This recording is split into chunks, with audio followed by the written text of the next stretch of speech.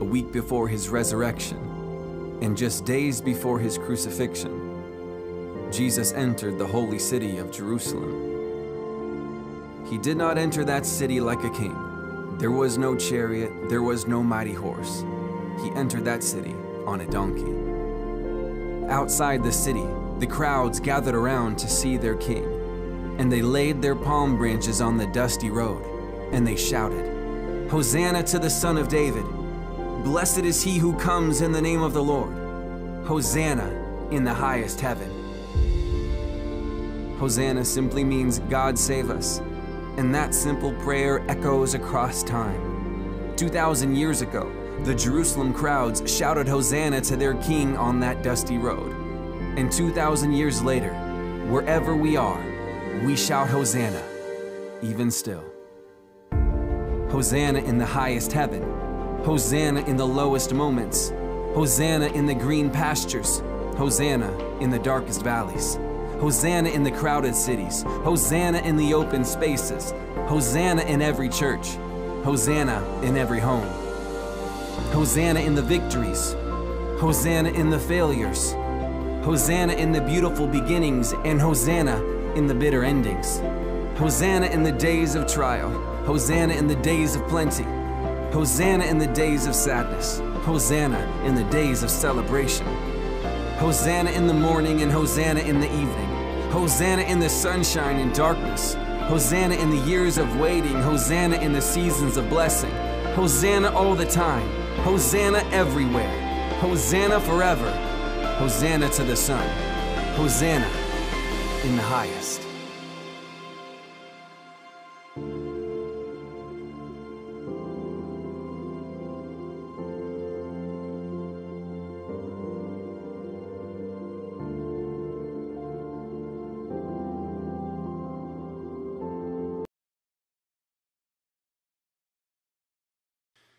Hosanna, save us now. Anyone grateful for the saving grace of God through Jesus Christ? Come on, somebody. Hallelujah.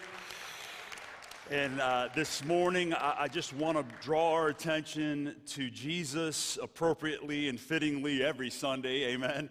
And just the heart of the Lord. I just couldn't help but come to this word this week that Jesus was so compelled to go to Jerusalem that Sunday, just days later, knowing that he would face Calvary's hill, a crucifixion, and he was driven. To be compelled is to be driven, is to be motivated, having a strong sense of motivation. I'm sure we can all think of some things that drive us or motivate us. You probably have some things that compel you to do some things, to say some things, pursue some things. I'm sure you're compelled to purchase some things, and then maybe wish you could return some things. I personally this morning make a declaration that I aim to be compelled to be more like Jesus and compelled by the things that motivated Jesus. And my prayer for you today is that you will join me in being compelled to be like him and to be motivated with what motivated him on that very first Palm Sunday. He was compelled by love. He had a love that was the Father's love and a love for people. He was compelled by love and he was compelled to love. And that love was demonstrated in the way he gave so much. How many of you know that being generous is a very good thing for a follower of Christ, because that proves that we have him living within us? When we're generous and we're gracious and we're patient and we're forgiving and we extend an olive branch or a $20 bill, whatever it might be, a moment to listen, a moment to pray with someone, those are all signs of love, because as we say so frequently, love gives. If somebody ever says, "Hey, what gives?" That old little phrase, love gives. And God gives, because God is love. And so I remind you this morning, just as a little bit of a part of the intro, that God loves, and Jesus was compelled to go to Jerusalem to face his destiny there because of a love. God gave his son because he loves, and Jesus gave his life because he loves. John 3:16, you know it. For God so loved the world that he gave his son Jesus, that we have the chance to place our faith in him. Mark 10:45 that says about Jesus that he didn't come to be served, but love serves. He came to serve and to what? To give his very life. For what purpose? As a ransom, a payment for many. I hope you realize that you're one of the many today. Luke 9 verse 10 tells us that Jesus, the Son of Man, came to seek and to save that which was lost. Who was lost? Jesus came to find us when we were lost in our sin and wandering around helpless like a sheep without a good shepherd. So all of these dynamics compelled Jesus to go to Jerusalem. So it would only be fitting today. In fact, why don't you stand with me? We're going to read this Palm Sunday triumphal entry passage. Stand with me. Luke chapter 19, verses 29 through 42. As he approached Bethphage and Bethany at the hill called the Mount of Olives, he sent two of his disciples, saying to them, go to the village ahead of you, and as you enter it, you're going to find a colt tied there. No one's ever ridden that colt. Untie it, bring it here. If someone asks you why you're untying it, just tell them the Lord needs it. So they went and they found it, and they were untying it. Verse 33 tells us its owners did ask, hey, what's the deal? What gives? And they said, God gives because he loves. No, they didn't say that. They said, the Lord needs it.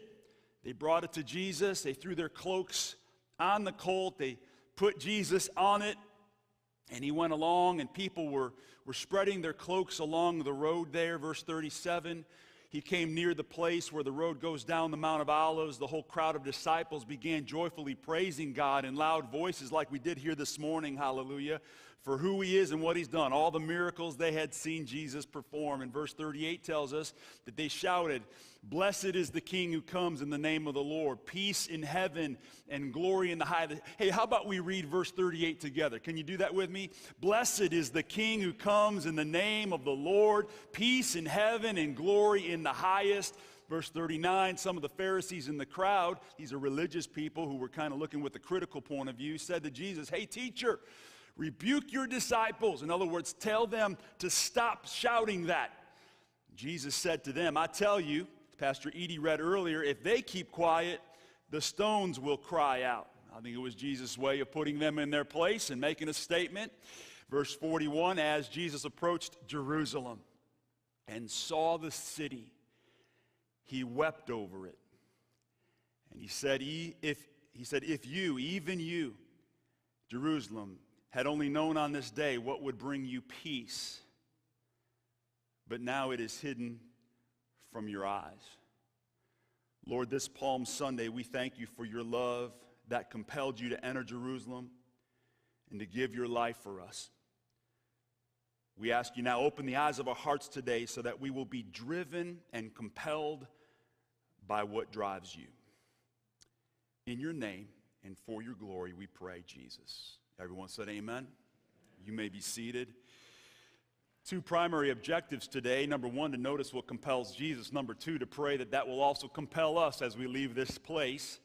We're going to use Matthew chapter 9, familiar passage, verses 35 through 38, as sort of a launching platform as we think about and notice what compelled Jesus to go to Jerusalem and face the cross, to take on those nails and that crown of thorns. Again, it's a familiar passage, verse 35 through 38. Jesus went through all the towns and villages, teaching in their synagogues, proclaiming the good news of the kingdom, and healing every disease and sickness.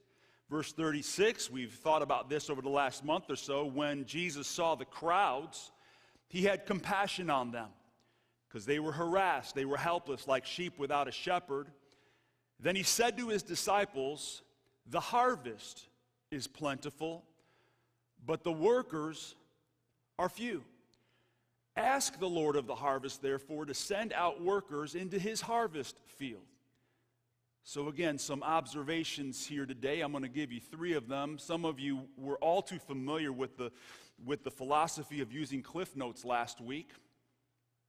You do remember when you cheated in high school. And so I'm going to give you the Cliff Notes version right off the bat. I'm going to give you 3 simple points based on the passage we just read. Jesus is compelled by the sight of the crowd, the suffering and the sin of the crowd, and the size of the crowd. And again, we're observing and we're saying, Lord, we want to be compelled. We want to better understand your heart and your point of view, but we want to become more like you. Amen, church? And so what we see is Jesus going town to town, sharing the gospel, healing people. He's motivated with sympathy, empathy, and compassion. He's doing something to lift the load, and he's compelled by that compassion. He's looking at the crowd. The first thing is the sight of the crowd. He sees the crowd, and I would just challenge you to begin to see the crowd around you. We live in a place that's not desolate. We don't live out in the wilderness. We live in Northeast Ohio. There are thousands of people nearby at any one point in time. And Jesus sees the crowd. The difference is, I think, Jesus is motivated by compassion because he doesn't just simply see a crowd. He saw people. Can I just challenge you with that? In your hustle and your bustle, to slow down, to ask the Lord to help you see individuals. I was at Cleveland Browns Stadium a month or so ago with John Ross, John Ziegler, Gary Petrick, watching the Buckeyes and the Wolverines play ice hockey. And had a great time. And thousands of people there at Cleveland Browns Stadium, tens of thousands, I think 40-some thousand were there. I didn't really notice a lot of individuals, to be honest. I just saw the masses of people. But what strikes me is that Jesus was compelled, while there may have been a stadium full of people, he was compelled by you and me. And them and they. He was compelled by the he and she. He was compelled by the individual. You see, it's not what he saw, it's how he saw them. Mark 10, let me give you a few examples. Mark chapter 10, verse 13 and 14, because I think we can relate with the disciples of Jesus' day. I think sometimes we see the stadium full when Jesus says, I noticed the person in section 132, row HH, seat 7. And I know who you are, and I know where you are, and I know how much money you paid. You got ripped off to get into this place. And yeah, you can't pay your rent, but you're here paying $80 to watch a team lose and all these things. And so Mark chapter 10, just relate. We want to just relate. People in this situation, there's a crowd of people. All these scenarios, there's a crowd of people. And Jesus is in the midst of them. He's teaching. There's this draw to Jesus. And people in the crowd are bringing their children into the midst of Jesus, into the crowd. And they're hopeful because they recognize Jesus is something special. Jesus is someone special. And they want Jesus to bless their children. And it's just interesting what you see there in verse 13, that the disciples, and I think this sometimes can be our tendency, the disciples rebuked the people, probably parents, wanting to bring their children to Jesus. I mean, again, the word rebuke, it's to say, stop it. That's far enough. Like, don't bother us. Like, go play somewhere, right? And the disciples are seeing a massive crowd, but Jesus is seeing a little child and putting value on that little one. Where they've been, where they are, and the plans and the purposes and the God-given destiny he has for them. The verses that follow, it's amazing. Jesus, the Bible tells us in verse 14, was indignant with the disciples' observation and words of rebuke. Here's a massive crowd, but Jesus sees the little one as has value. This little one's not a bother. And the disciples are saying, stop it, go back, go find something to play with, whatever. And Jesus says, no, bring the children here. Bring that child. And he embraces the child like he would you or me when we come in humility and in faith. He embraces the child. The Bible tells us he puts his hands on the child and blesses the child. There's hundreds, maybe thousands of people, but Jesus prioritized in the midst of the crowd, blessing the individual. It's beautiful. It's so easy to think like the disciples. I want to become more like Jesus. We see a similar parallel a little later in Mark chapter 10. Beginning in verse 46 and following, there's again a crowd, and Jesus, his followers, literally says there's a large crowd. They're leaving Jericho, and there's a man, he's a beggar on the side of the road. He's known as blind Bartimaeus. He begs because that's his full-time occupation. He doesn't have the ability to see, therefore his opportunities are limited to provide for himself. He depends on the goodness, the generosity of others. And in this case, he hears Jesus is passing by. He says, Jesus, have mercy on me. And verse 48, guess how the disciples and the people in the crowd responded? It's the same word that they treated the children with. They rebuked him. In other words, stop it. Hush up. Don't interfere with what need the big picture. Aren't you glad that Jesus is macro and micro? And Jesus stopped, and to everybody's surprise, he called Bartimaeus. Verse 52, you see Jesus healed him, restored his vision, and welcomed the one into the faith journey along with Jesus.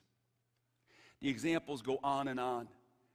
I'll just tell you about another one real quick because it's so clear in Matthew 15. You can read it later. But Jesus was, again, compelled to go to the cross by a passion for hurting people. There's a Canaanite woman. She's begging Jesus, heal my daughter. The people are saying, hey, send her away. It's that rebuke again. And Jesus, we looked at her last week, was compelled with compassion to stop the parade, to lean into her need, to honor her acknowledgement of his ability, her faith, her humble stance. And he healed her daughter, set her free. While other people saw people and the crowd as an inconvenience, Jesus saw those people as souls needing saved. Jesus was compelled to go to the cross, take on Calvary by a passion for hurting and lost people. Lord, give us your heart. The second observation that I see that compelled Jesus is the suffering of the crowds that's related to the sin in the crowd. You know, suffering in the world is always related to our sinful nature and our fallen nature. I'm so thankful. That's why Jesus came to reckon all of that. Matthew chapter 9, we'll go back to our platform that we jumped off of, verse 36. When Jesus saw the crowds, he had compassion on them because they were what? They were harassed and helpless. They were harassed and helpless. So Jesus sees the crowd, he sees this room, he sees the stadium, he sees you online, and yet he is in tune with your suffering. He is in tune with your sin. And Jesus recognizes that there are people in the crowd then, just like there may be people in the crowd today or might be in the crowd next Sunday who feel helpless. They feel harassed by others, harassed by circumstances, Murphy's Law, so to speak, and they're miserable, they're dejected, they're distressed. And again, you might be there today, and I know it's not a popular thing to admit, but it's always a wholesome opportunity to admit that to Jesus because he can help you. And so Jesus is he's compelled to go to the cross on that Palm Sunday because he sees that people are hurting. They are without a Savior. I'll give you some verses. You can read them later. He sees that people are without forgiveness and they're carrying the weight and the burden of their sin and its consequences. He sees that they don't know what it's like to have the almighty, powerful God also be a close friend or a good shepherd who can lead, guide, and direct them. That these people don't understand what it's like when life gets crazy to have a refuge and a strength that you can go to the Lord. These people don't have a future and a hope that's glorious in eternity that's called heaven. And Jesus sees the heart of these people as they are wandering in their darkness, aiming to find some sense of satisfaction and significance. And he has a heart for them. He's compelled. I must go to the cross for him, for her, possibly for you, just possibly. And so we see the reflection of the forecast from the prophet Isaiah in Isaiah 53. How parallel to what we're reading here in Matthew chapter 9, that Jesus is in tune and he has a heart for. The Bible tells us, as Jesus was saying, these sheep are like without a shepherd. They're harassed and helpless. Isaiah said hundreds of years prior about the coming Messiah, we are all like sheep and we've gone astray. In other words, we're all helpless and harassed. Each of us has turned to our own way, and the Lord has laid on him, who is him, that would be Jesus, future, laid on him the iniquity of all of us. That's why we sing songs that we sang today. That's why we come to a place like this and gather in his name and under his authority, and we seek him and we celebrate him and we dare to ask him for mercy and grace, but we don't have to be afraid to, because he's already demonstrated it. He's already given it. You back up one verse, Isaiah 53 verse 5. Tells us exactly what Jesus aimed to accomplish. And this is the prophecy. But Jesus was pierced for our transgressions, our shortcomings. He was crushed, think of the cross, for our iniquities. The punishment that brought us peace was on him. And by his wounds, we are healed. Thank you, Jesus.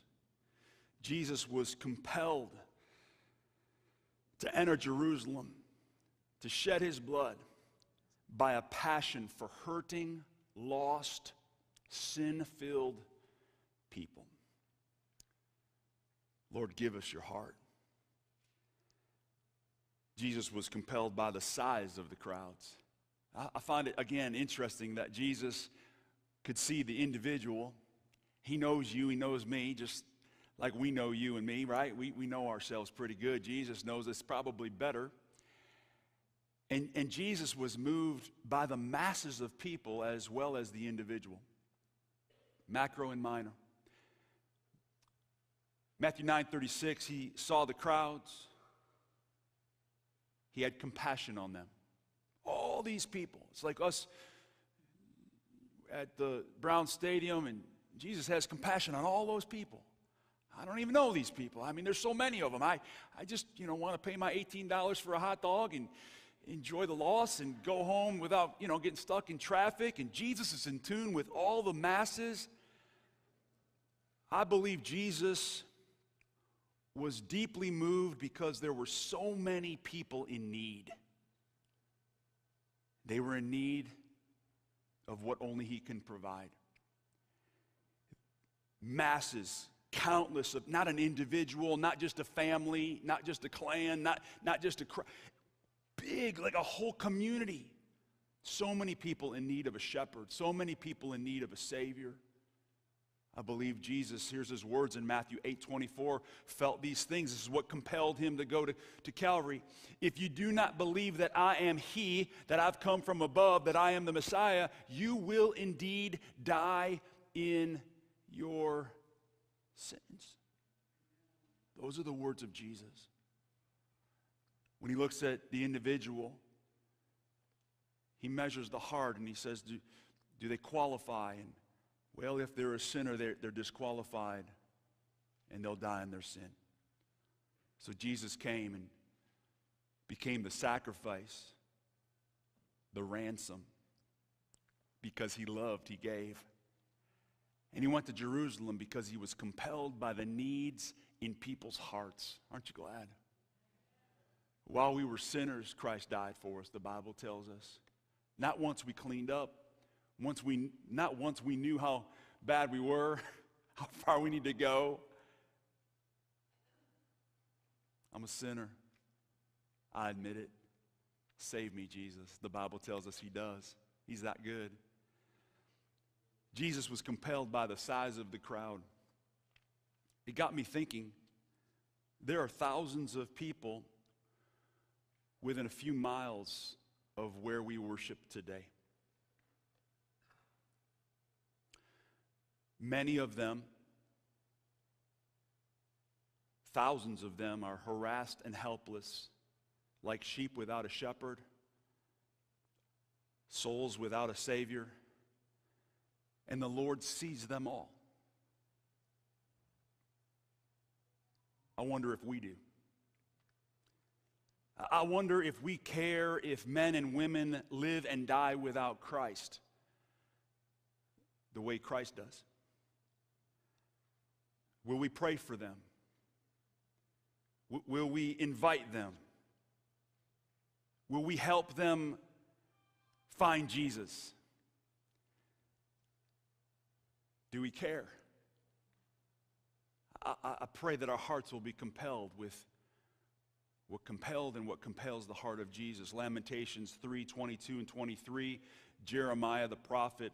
This is something that brings us comfort if we are followers of Jesus and recipients of his grace, and we understand this gospel message, this good news we're discussing today. This is what Jeremiah penned. Yet this I call to mind, and therefore I have hope. See, there are a lot of people that don't have that hope. Because of the Lord's great love, we are not consumed, for his compassions never fail. You see, if you have found his love, and you have accepted his love, and you have accepted his sacrifice, you're able to bank on this promise. You're able to lean into his compassion. You're able to lean into the fact that not only is he the God of the universe, the creator, but he's your redeemer. He's paid the price for you, and he loves you, and he's there for you, and you find hope in that. But so many people in Northeast Ohio don't yet know this freeing truth. Some of them live under your roof. Some of them work under and in the building where you work. Some of them go to school where you go to school. And they don't know. They don't understand. They just understand there's a religion out there and it's split up into a lot of fragments, and this is just one angle of it. That's all they really know. They don't really know Jesus the way some of us have learned to know Jesus. But Jesus wants them to. Jesus wants them to know him. Jesus wants them to know that he had a decision to make on a Sunday, days before he would be crucified and humbled on the cross, that he decided to go to Jerusalem. He was compelled and driven and motivated out of a love for them. Thousands of people within just a few miles of where we sit today. Those people compelled Jesus to go. And so therefore, Luke 9:51 states it this way as Jesus' ministry was wrapping up. As the time approached for Jesus to be taken up to heaven, Jesus resolutely set out for Jerusalem. That's a strong word. It's a word that implies I'm determined. I know what I have to do. I know why I have to do it. I know how it has to be done.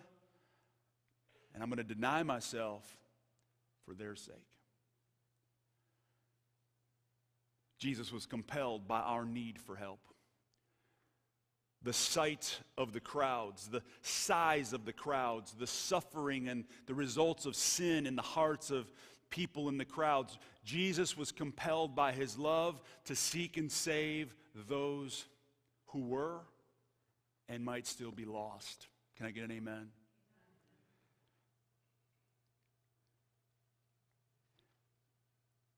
When I hone my attention into these truths, I just might sense conviction, feeling bad about the fact that there are days that I go by and I probably am not compelled to see people the way Jesus does. I confess that to you. Now, I don't always fail. There are moments where I sense the Lord is helping me. I've asked him to help me. I see people, I'll catch eyes with somebody, and I'll be drawn. I know they need Jesus. I'll go and I'll have a moment. And the Holy Spirit will lead, guide, and direct us if we pray for and we look for those moments. He will. How many of you know that's true? And I think it's healthy for us sometimes to admit we get caught up in a lot of good things, let alone the bad things, that preoccupy our mind's eye and our value system. And we're hurrying through life, and there are people who compelled Jesus, people in need Jesus went to the cross for, that we're just passing right on by. Lord, help us be compelled with what compels you. Jesus addressed this in our platform passage, chapter 9 of Matthew, the final 2 verses. Let's just look at them one more time because it's the heart of Jesus. This is why he did what he did. Jesus said to his disciples, there is a harvest out there. The harvest is plentiful, but there are so few workers. Ask the Lord of the harvest. Send out workers into his harvest field. In case the Bible is new to you, what Jesus is doing, he's always speaking to them in languages they'll understand, illustrations that they can get, and he's basically always helping them understand that he has come to reach people. And he recruited his disciples like he's recruited you. That's why you're following Jesus. He's recruited you. He's drawn you. He's saved you. If not yet, he wants to forgive you and cleanse you, save you today from your sin and its consequences. And then he wants to recruit you to be part of his work. And he would help the disciples like he wants to help us now understand. Like, hey, they were fishermen. So he'd say, just like you caught fish, Jesus would say, I have come and you're going to help me in our ministry to honor the Father by helping save. We're going to catch people. Right? And so sometimes he'd say, hey, you're familiar with agriculture. You understand the principle of planting seeds, and there's a season for harvest. And Jesus said, there's a brand new era that's beginning right now with my life and now my death and then my resurrection and ascension and the gift of the Holy Spirit. This is all that Jesus has in mind. And he's telling his disciples, there's going to be a great harvest because I've been compelled. I've come for the harvest. I've come, and the harvest is made up of people. He's trying to help them understand that there is a time to reap the harvest and bring them into the barns, where they'll be protected from the snow and the storms, right? And the Lord is basically saying, we want to help people come into the kingdom of heaven, heaven's barns. We've got my Father's house has many rooms, Jesus said, John 14. I'm going there to prepare a place for who? For the harvest. And so Jesus says to his disciples, there are people that you will rub shoulders with. I believe he would say to Calvary Assembly of God, you will rub shoulders with every saved person, every sinner saved by grace. You will rub shoulders with. You will pass by people who I died for. I went to Jerusalem for. I went up Calvary's hill for. I took nails on. I took all these things for them. And please, if you are truly mine, represent me well. Be compelled to share me with someone. And God, and maybe that's where we start today. We say, Lord, forgive us for the times we don't.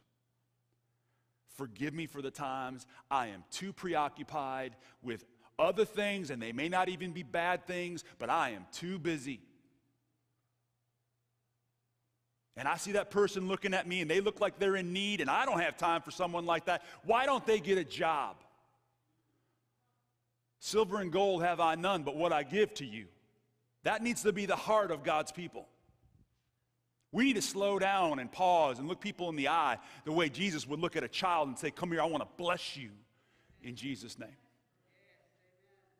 Lord, help us. I want to pray for you. I'm going to give you some ways to pray. I just want you, would you just bow your heads just for a moment? I feel the Holy Spirit just kind of pressing on us a little bit in a good way. Lord, this Palm Sunday, we thank you for your love that compelled you to enter Jerusalem and to give your life for us. We invite the precious Spirit of God to work out of us our selfish tendencies and work into our hearts the heart of Jesus, the compassion of Christ for individuals and crowds, for cities, for suburbs, for workplaces, for schools.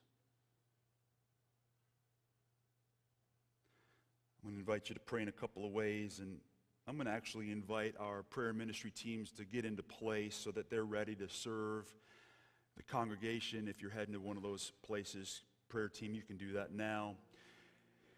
Here's my first appeal. If everything we're saying today that Jesus came to accomplish, if you're thinking, man, that resonates with me. Jesus did that for me. Heads are still bowed. We're still in an attitude of prayer and self-reflection, letting God speak to our hearts. And if you're thinking, man, if Jesus came to help me. I need help, and I feel like I've been lost in my sin, and man, life has not been easy, and I've been self-serving, and if Jesus came to save me, I need saving, and Hosanna, save me now, Jesus. If that is you, would you just, again, people are praying. This is an opportunity for you to respond. I'm going to lead you in a prayer and say, would you just raise a hand anywhere in the room? You're like, that's me. I need to commit my life to Jesus. I need to recommit my life to Christ. See a hand there, right there, there. Yeah, God sees. Anyone else? Just an opportunity to say, Lord, man, I need saving. If you did all that for me, I'm in. I'm in. Now, I want you to just make this your prayer. I want to pray with you. Lord, thank you for taking on the cross like you did to bring me hope so that my sin can be forgiven. I admit I'm a sinner. I fall short. Christ, you are holy, and you died as a ransom payment out of love. You were so generous to take on the cross for me. Heavenly Father, thank you for giving me your Son. I accept Christ. Forgive me of my sin. Save me of my sin's consequences. Save me from eternal damnation. And not just save me, God, but now shepherd me forward. I want to live my life for you. I want my life to count. I want to deliver you to others. Fill me with your peace and your purpose. I want to be consumed, God. I want to be compelled with godly things. If you prayed that prayer in just a moment, you see people in all four corners of the room this morning, 2 in the front, left and right, and 2 in the rear, left and right. And before you leave, if you raised a hand, I encourage you, please, stop by one of these groups. These prayer people would love to pray with you. Just pray over you God's blessing. Before you leave, just stop and let them pray with and for you. Now, there are others in the room, and you're sensing God's heart for people near where you live and where you work and where you study. And you want to play your part to introduce people to Jesus. You had a little bit of conviction today. You were uncomfortable with the fact that Jesus was driven to save the lost, and he went to the cross to do so, and we're not driven just to slow down and hear someone's story and listen and care and pray or invite them to a place like this so they can hear more about Christ. And you're thinking there are people, and people need Jesus, and Jesus prayed for those workers in the harvest, and I want to be a worker in that harvest. I am available, and you're saying, Lord, I am willing. In fact, if that's you, would you just stand if that's you, and you're saying, Lord, fill me with your Spirit to be a witness for Jesus this week wherever I go. If you're tired of being a casual Christian, if you're saying, Lord, I'm sorry, I want to be more intentional.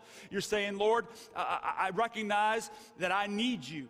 I need the ability to recognize open doors and open opportunities and open hearts and fertile soil. I need the wisdom of God to know what to say and when to say it and how to represent Jesus well, how to love like Jesus loved me. I need the boldness to offer, to pray with people. I need the boldness to invite someone to a worship service. That's you. You're saying, Lord, I'm standing as a way of saying I'm stepping up. I'm available. I want to be an answer to that prayer. I want to be a worker in the harvest. Holy Spirit, I pray that you'd fill us, anoint us to serve you well. Give us the eyes to see.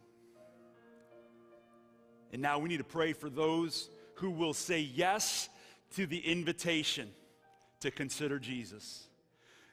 I'm holding in my hand dozens and dozens, probably 100 and some names that you submitted as a church, people who need Jesus. And so we are praying for those people to receive an invitation, to say yes to our invitation to join us here at this church. Probably next Sunday, we're believing they're going to join us, Lord. We're praying for receptive hearts to our invite. We're praying for these people, our loved ones, to be honest with themselves and honest before God. We're praying that faith will grow within them and just kind of surge within them to say yes to Jesus' gift of forgiveness, yes to eternal life. We're praying in Jesus' name and authority. We command Satan and his devils to take their hands off of our loved ones, our friends, our neighborhoods, our teammates, our co-workers. We're believing for their salvation. Jesus died for them. We will represent them. The Holy Spirit has come to empower us to do so. And we believe for the harvest is ripe. Now, friends, today I know you're praying and you're processing, but before you go today, I want you to know that our prayer teams are ready to pray with you. They are ready to pray for you. For any of these reasons, if you prayed to accept and commit your life to Christ today, stop and pray with somebody in these corners. If you have a need in your body, we believe that Jesus is so able. He is still the same God. He still heals today. Maybe it's a need in your body, a need in your mind. Maybe it's a circumstantial need. It's your marriage. Maybe you just need wisdom. You don't know how to raise your kids, whatever. Stop and pray with these folks. Maybe you're just hungry for more of God and you're thinking, I just need God's presence. I need to sense Him. I need Him to go with me. I need His Spirit to fill me and empower me so I can represent Jesus well. Stop and let these folks pray with you. I want to just tell you that if you're relatively new, Bridget and I are so glad you're here and we want to meet you.